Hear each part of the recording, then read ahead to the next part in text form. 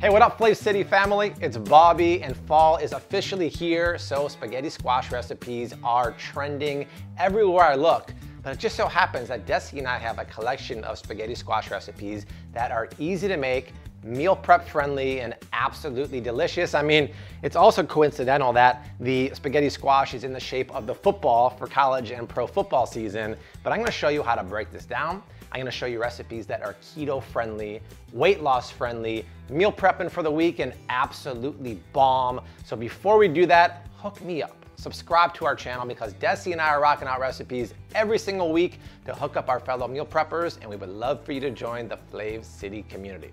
All right, first up, we're doing Greek chicken meal prep with spaghetti squash primavera. It's the juiciest ever bone-in, skin-on roasted chicken breast you could possibly make, along with a roasted spaghetti squash with fennel, red pepper, herbs, and lemon. It's crazy easy to make. I know you're gonna love it, so here's how you do it. The safest way to cut a spaghetti squash is to line up your knife and then use a rolling pin to tap the knife through and keep your fingers out of the way. Scoop out all of the seeds. You can save those for roasting later on if you want. Transfer the spaghetti squash to a sheet tray and season with a drizzle of olive oil, a generous pinch of salt, and a few cracks of pepper, and roast in a 400-degree oven for about 65 to 75 minutes. I've got 5 bone-on, skin-on chicken breasts. To make the Greek marinade, I'm gonna drizzle in some extra virgin olive oil into a bowl, then go in with dried thyme, dried oregano, and then grate a couple cloves of garlic directly into the bowl. I like to use a microplaner here. Then add the zest of 1 lemon and the juice of a few lemons. Give that a good mix up. And then first season your chicken with a good amount of salt and pepper on both sides. And then pour over the marinade and make sure the marinade is coating and touching every part of the chicken breast. And then toss that in the oven with the squash for just under 1 hour. Preheat a large pan with a good shot of olive oil. Then go in with fennel, sliced red peppers, and red onions. That'll be the base for our primavera. The pinch of salt, a few cracks of pepper, and cook that for a good 8 to 10 minutes. Then add a few cloves of garlic that are finely minced. Slice 1 spicy chili and add that to the pan. All right, let's grab our spaghetti squash out of the oven. See, and if you're not sure it's ready, just stab it with a knife a few times. If it goes in and out, it's ready. If it's still hard, put it back in the oven for a few more minutes. Rake those beautiful strands of spaghetti out onto the board, and they come out really easily because the squash is nice and soft. Add that directly to the pan with the veggies. I roasted some grape tomatoes in the oven with some oil and some vinegar. They got nice and sweet. Go ahead and add that to the pan. Shake in some fresh parsley, some chopped and toasted walnuts for crunch, a little pinch of salt, the juice of half a lemon to wake up the flavors and give it a good mix up. Let's grab the chicken out. Now that's how you cook chicken breast, all right? Juicy on the bone. When you cut it in half, say goodbye to dried chicken breasts. Those are juicy and will change your life. Add the chicken to a glass meal prep container, along with a healthy portion of the spaghetti squash. And there it is, 5 spaghetti squash meals for the week. Now, by the time this video is over, you will be a master of all things spaghetti squash. You will know how to cut it. You will know how to roast it. You'll know how to sleep with it at night. But one question I hear a lot is, can you, Desi's laughing at that one, can you cook this in the microwave? And the answer is yes. All you have to do is cut it in half, put it cut side down, poke some holes in this guy, and cook it on high for about 15 minutes. How do I know this? Desi and I have first-hand experience doing that because a couple years ago, we were on Guy's Grocery Games with my brother for the family edition. We did that exact same method in the first round when you couldn't use any of the noodles. And we went on to the final round to win the show, win $18,000. And it was kind of a version of the primavera that we just made. So you can go ahead and do that if you don't have an oven. The second recipe is roasted spaghetti squash with creamy ricotta pesto served with juicy pan-seared shrimp. This pesto is not your average pesto. It's got herbs, it's got parsley, but it also has creamy ricotta cheese, making it so darn luscious. The entire thing's gangbusters. Here's how you make it. Okay, you guys know the drill by now. Safely cut open that spaghetti squash. You're all pros. Scoop out those seeds. Obviously, save them for roasting, like I said.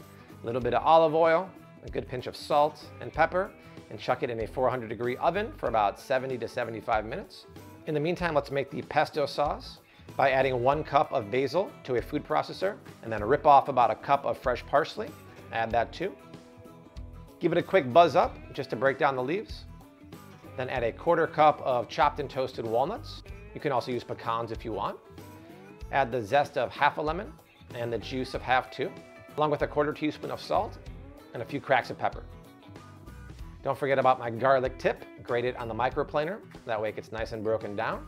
Slap on the lid to the chopper and blend away. And while the machine is going, drizzle in about a 1/4 cup of extra virgin olive oil. That way it gets nice and emulsified and creamy, and it should look a little something like that. Just so fresh and delicious. And then I like to wait until the end to add the cheese. So grate in about a 1/4 cup of Parmesan or Pecorino Romano. Give it one more blitz up. And then I want to make this one extra creamy. So I'm going to add a good scoop of ricotta cheese. Give it one last mix up, and look at that. Look at that color. Look at that texture. You just know it's going to be good. The old knife trick to check the spaghetti squash. You guys once again are pros.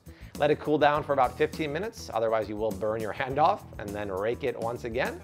Get those beautiful strands of spaghetti out. Add a generous amount of the creamy pesto to the spaghetti squash. Mix it up very well.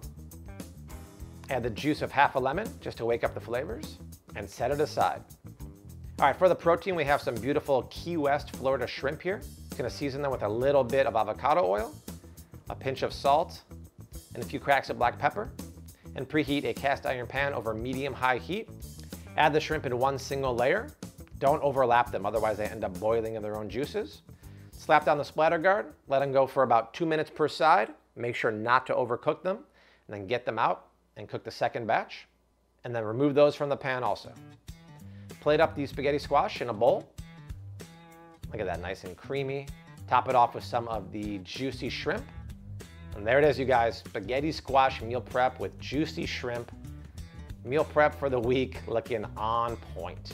Normally when you think about squash, you don't think about them being low carb or keto friendly. But this is one of the only squashes that is. A large spaghetti squash like this has about 15 grams of net carbs and only 200 calories. So it's great for keto, it's great for weight loss, and it's very, very versatile.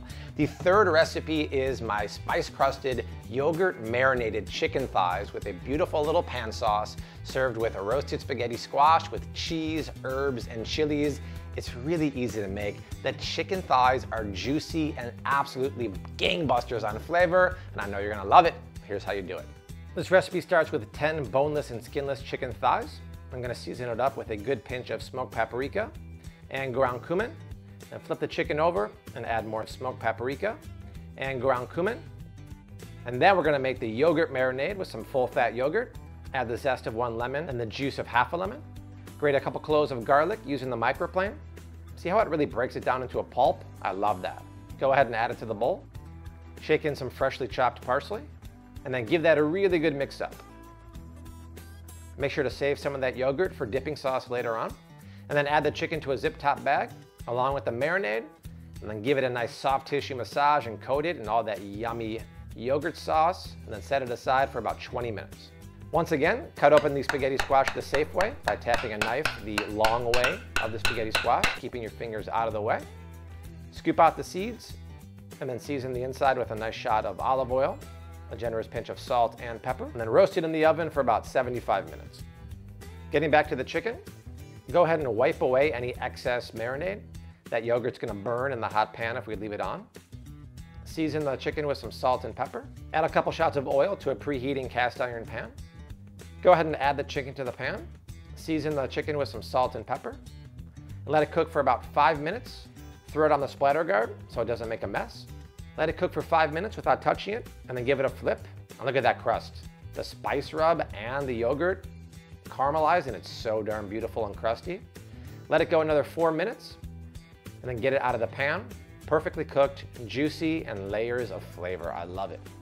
Let's make a really quick pan sauce by adding some chicken stock, then scraping up all those yummy bits on the bottom of the pan. Let that cook for about 5 to 7 minutes, then add some lemon zest to wake up the flavors and some lemon juice. All right, grab the squash out of the oven. Once again, give it a poke with a knife. If it goes in and out easily, it's ready. If not, chuck it back in the oven. Some fresh parsley, give it a mix up, and then pour that sauce all over the chicken thighs, adding more flavor and keeping them nice and juicy.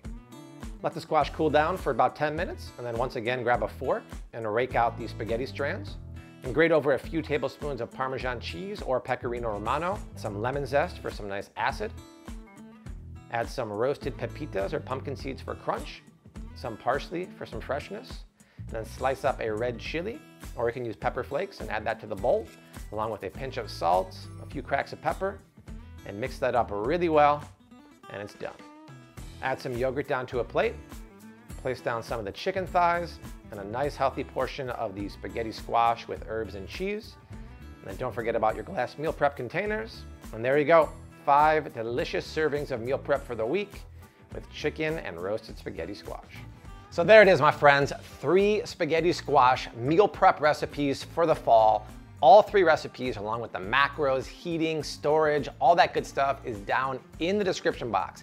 Click over to our website. I say click over to our website. Check it out. Desi and I just launched the new flavcity.com. So if you make these recipes, leave a review, rate the recipe. Also share this video. Sharing is caring. Spread this all along the interweb.